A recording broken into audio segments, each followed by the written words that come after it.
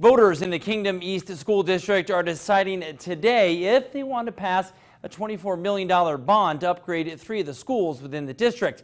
According to the school board, the Lunenburg schools, Concord, and the Burketown school have what's called considerable health and safety issues.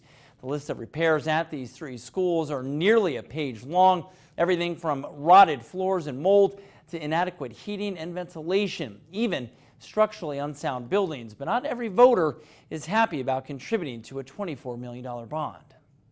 A school that some people have said is bursting at its seams with rotting and collapsing floors and inadequate restrooms. Those are just some of the issues students at the Burketown School appear to face each day.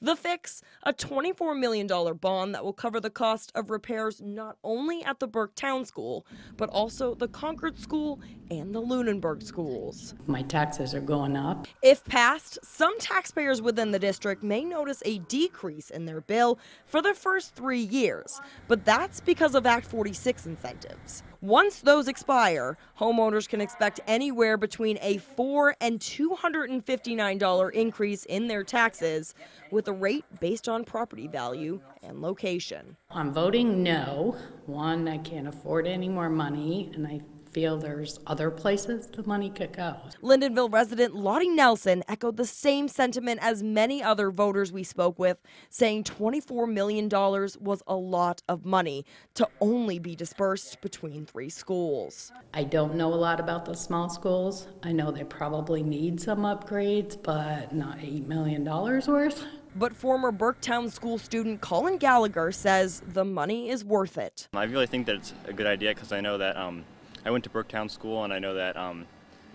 some of the money is going to be going towards the gym there, and it's really kind of underdeveloped compared to the other schools in the district. In the Northeast Kingdom, Haley Boulay, Local 22 News.